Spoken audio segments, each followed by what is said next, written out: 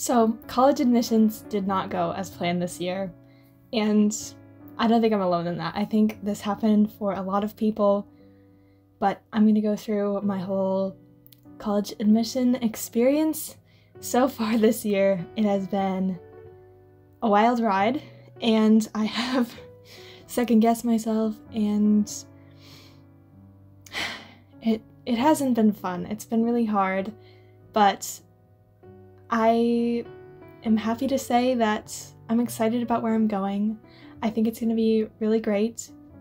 I did not expect to be committing to the college that I committed to, but here we are. So I'm going to walk you through from the beginning, from when I first applied to where I am now, where it's going, and I hope to share my whole college experience with you guys.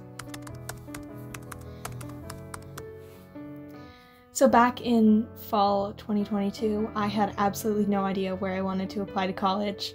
I really just didn't want to commit my mind to a school because I was worried that I wouldn't get in and then I would get my hopes dashed. So I didn't want to be that person that picked one school and then, had their dreams go down in flames. So I didn't want to be that person.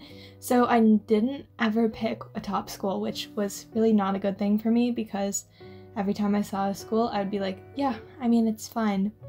And I never really pictured myself in any of these schools that I visited. So that was definitely a first flaw of my college search, is that I never put myself in a student's perspective. I never actually, it was all theoretical really. So when it came around to time to decide for schools that I'd be applying to, around like October, I was like, geez, I really don't know where I'm going to apply to. And so I kind of just did my fallback, which is kind of how I've been conditioned because my family. I decided to apply early decision to Dartmouth, which obviously, if you know, Dartmouth is a very hard school to get into, and it was kind of my wild card. I wanted to use my wild card instead of, just wasting it, because I did have probably a higher than average chance to get into Dartmouth just because of my family, and it's kind of what my whole life had led up to. So I put in my application to Dartmouth, early decision, and then I kind of just forgot about it. I did start to think of myself like, how do I see myself at Dartmouth? And it was hard for me to picture myself actually going there. So I waited, and in December I got my decision. Today I'm going to be finding out if I got into Dartmouth. I just need to rip off the band-aids, so let's go find out if I got in. Deferred. Deferred to regular decision? It was really hard for me to get deferred from Dartmouth because although I hadn't really committed emotionally to going there, I just kind of thought that I would get in there because of my parents and my brother. I was just, like I said, conditioned to go there just from my whole childhood and everything. So being deferred was kind of hurtful, and I was second-guessing myself. What did I do wrong? How could I have made this better? Was it because of whatever grade that I got, or because I didn't send my SAT, or whatever it was? One thing that did cause me to change my mindset was I went into my counseling office and she said, congratulations, that's a big achievement, being deferred from an Ivy. And I'm like, wow, I didn't think of it at first, but now that I've been through all this, that is a pretty cool achievement if these schools are only able to accept whatever, 1,200 students, at least that's what it is in the case of Dartmouth.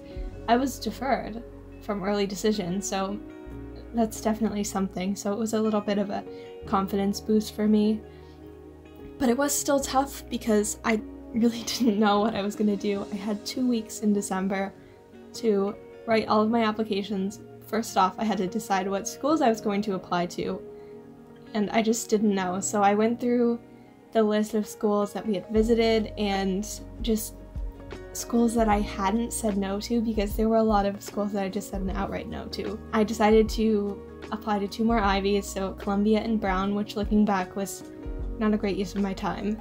And then I applied to NYU, the University of Florida, University of Miami, and the University of Central Florida. So I thought that there were some high-range schools, a couple more mid-range, and then 1 safety. And boy, was I wrong. Looking back, I would have applied early action. I should have applied early action. If I could go back and change how I applied, I definitely would change it. I would have applied early action to these schools, and I would have applied to a lot more schools, because when you're throwing in 3 wild cards, basically throwaways, to Ivies, the other 4 are really important. And I honestly had no idea how to apply to college. I did not do any research. I just kind of went with the flow, and I could have done better. I should have done better, but I think it's gonna work out. I think it'll be great. But looking back, I did not do the best for myself, so I should have done more. But I wrote all my applications over Christmas break, and I got to a point where I just could not do any more, so I had to submit them, and as they were maybe not the best thing ever, but they were done, they were in, and I was able to kind of relax. So then the waiting started. Thankfully, the University of Central Florida was rolling admission. I received my decision in the end of January, which was very quick and reasonable, and I'm really grateful that I had that little bit of encouragement throughout this process, because it was really hard waiting and worrying and thinking of all of the what ifs. Okay, I'm opening my application decision for UCF. Are you ready?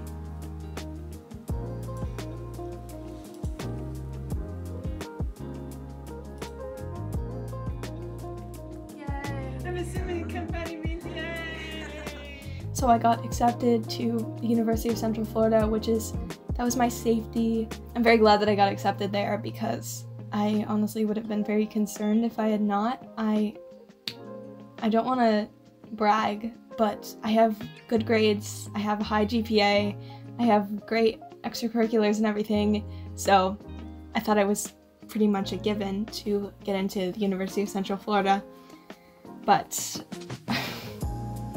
just wait, I did not know this was coming. So March rolls along, and I get an email from the University of Miami, and it says like, hey, there's an update in your account. And I was like, oh no, like, did I forget something? This is too early. I don't want to look.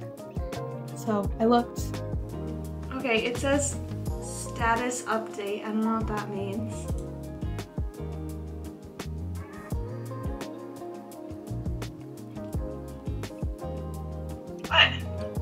Rejected? What? University of Miami? At first I thought it was a rejection, and I was like, wow. I thought that I was a good candidate for these schools, and turns out they didn't think so. So I really did not know what to do. I read it again, saw that I was waitlisted, which still is not that much better. But yeah, it was hurtful, and I was like, if I didn't get into that school, I am not going to get in anywhere. The next school that I heard back from was NYU, and I love New York, I loved NYU, but I was doubting myself. I decided that I was not going to get in, and that's what happens. Okay, I'm signing in to NYU right now.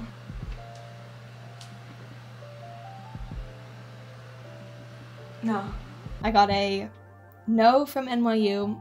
Then we have Ivy Day, which of course, if I didn't think I was going to get into NYU, I was not going to get into the Ivies. So yesterday was Ivy Day, and I didn't look, so I'm going to look this morning. I applied to Columbia, Brown, and Dartmouth, so we'll see. I have pretty low expectations. Status update. View update. Yeah. Haha. Wait, how many applicants did that say? 57,000? I looked it up this morning, yeah. Jeez. Okay, admission decision. Brown. 50,000. Yeah, okay. Moving on. Okay, here's Dartmouth. Let's see. Okay. Unable to offer you a spot. I had expected that from the beginning, to be honest, but it's still not fun to get no's. I was not paying attention to deadlines in the fall because I was kind of worried about Dartmouth and trying to do my best to apply there, and I did not apply to University of Florida's regular admission deadline, which was like November 7th. I applied for the space available date, and I didn't realize that that meant you're not gonna get in. Alright, this is the last one. This is UF. View update. Oh no! Oh no! They don't have any space, I guess. So, I didn't get in, and that was kind of my plan, was to go there. Turns out that didn't work out. I got deferred, accepted, waitlisted, denied, denied, denied, denied, denied. Is that all of them?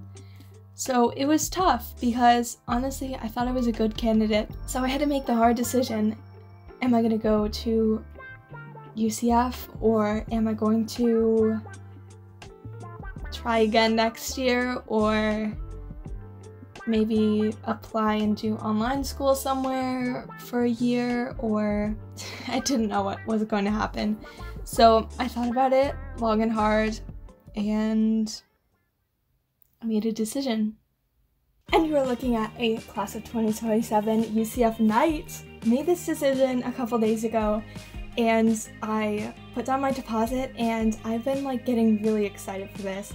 I was just so worried because it was all unknown, and after thinking about it and actually placing myself in the shoes of a student, like thinking about where I'd live, what I would do there, what I would study, I was like, yeah, I think this could really work. It's a big school, it's got a lot of opportunities, and I love Florida. So I've really been like thinking about myself as a UCF Knight, and I think it's gonna be great.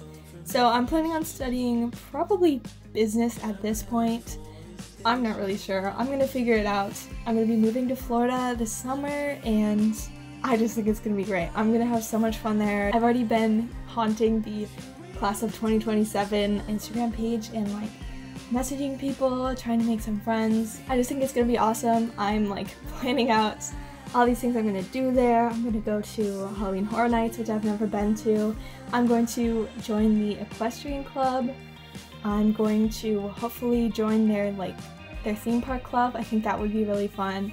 There are just so many things, and it's a giant school, so there are like basically endless opportunities. So thank you guys so much for watching. I hope this was helpful for you if you're going to be going through the college process, or if you've just gone through it now. So it's been really hard this year to actually get in. A lot of schools had record high applicants this year, and so of course they had record low acceptance rates, and it was just really hard, but I'm very glad that I've got this figured out. I can start planning. I made a shopping list. Like, this is actually coming together, so I can't wait to bring you guys along on my college journey. I want to document going through all of this, moving to Florida, like everything. I think it's gonna be really fun. So thank you for joining me on this college experience. Thank you guys so much for watching. I will be bringing you to Florida very soon, and yeah, I'm just so excited to get this new part of my life started. So thank you guys so much for watching, and I will see you guys later. Bye!